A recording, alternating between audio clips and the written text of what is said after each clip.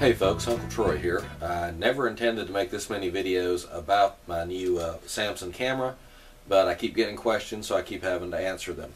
One of the questions was, what happens when you shoot a remote control toward the lens? Can you actually see the infrared? So let's find that out.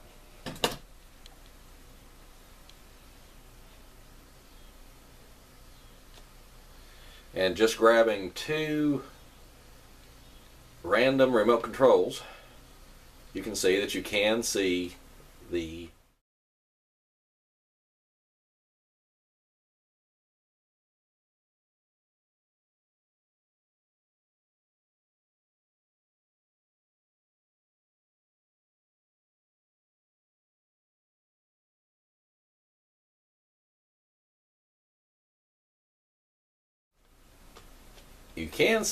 LEDs. So this means the camera can see into the infrared. This is actually pretty fun because you can't see these. The normal eye, you can't see it. So this means you can see into the infrared with this camera. This raises an exciting possibility because I remember reading about film gels or special filters you could get for cameras that filter out almost all normal visible light visible to the naked eye, and so that lets you take pictures into the infrared or ultraviolet depending on what your camera can do. In this case, we've proven that the camera can actually see a little into the infrared that the human eye cannot. So that means we could take some real infrared video, not the fake thermograph green, special effects that you're used to seeing when people say we turn on the infrared or enhance. Okay, the next question was, does the Samsung HMX-F80 record to one big file or several smaller files? And the answer is both. If you press the record button to start the recording, it opens a new file. When you hit the record button again to stop the recording, it closes that file. However, there's also a little pause button on the side of the camera. If you hit that pause button, it will pause the recording but keep the file open.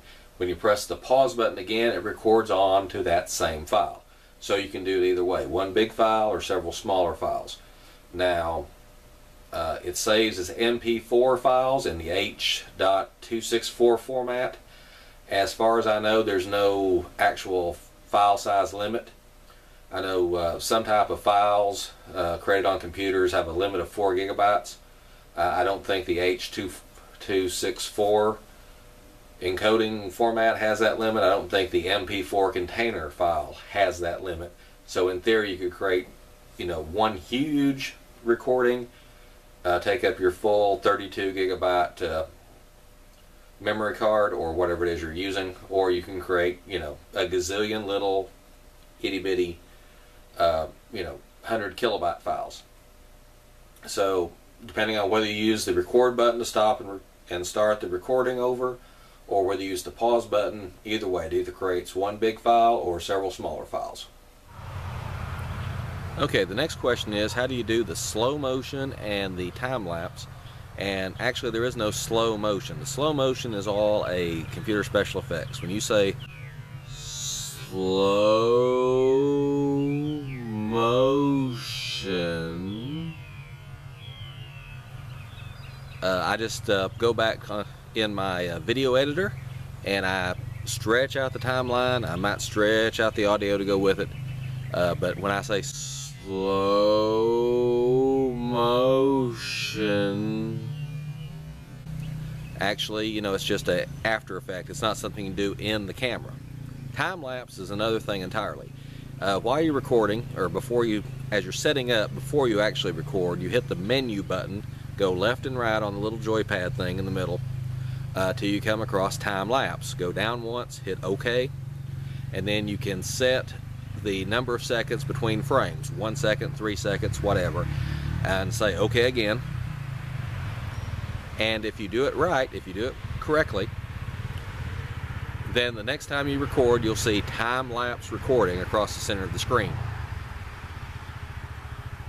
And then all you have to do is leave it running for a while and come back, press record again to stop, and enjoy your time-lapse video. Okay, last thing is how to get time-lapse or other video in a vehicle. Let's say you're driving your truck here and you want to record the trip or whatever. You want to set up something very much like this.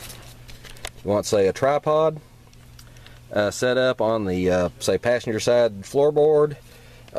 Use some bungee cords or something to fasten its shape, and then of course you just mount your camera right up here so it's looking out the front of the vehicle. Now what you do not want to do is what I see a lot of people do, which is just hold the camera over here while they're driving, boom-da-doom, doom-da-doo, doop-da-doo, setting the camera over here where they can reach it and moving it around, just setting it up here on the dashboard, letting it get shook around. You want a stable tripod, and as you may notice, if I turn this around here, that's pretty much out of my reach when I'm driving.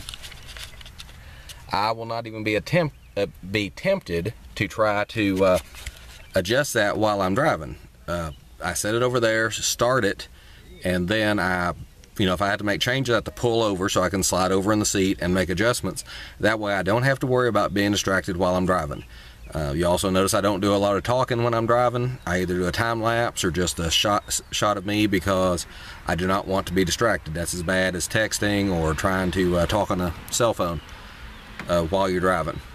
So use safe video practices, whatever you want to call it, while you're driving.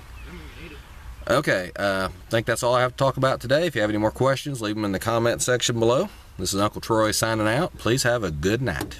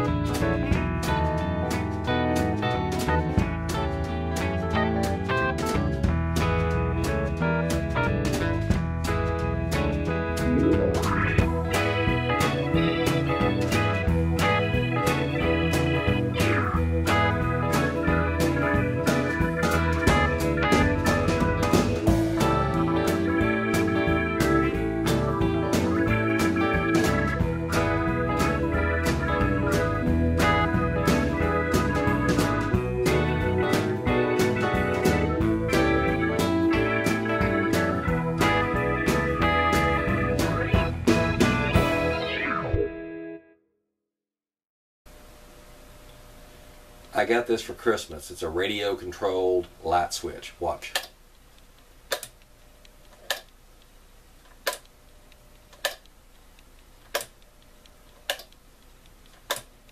And it lives right over here. So yes, I installed a radio controlled light switch that controls the light from across the house, and I installed it right underneath the light that it controls. Your Uncle Troy is crazy.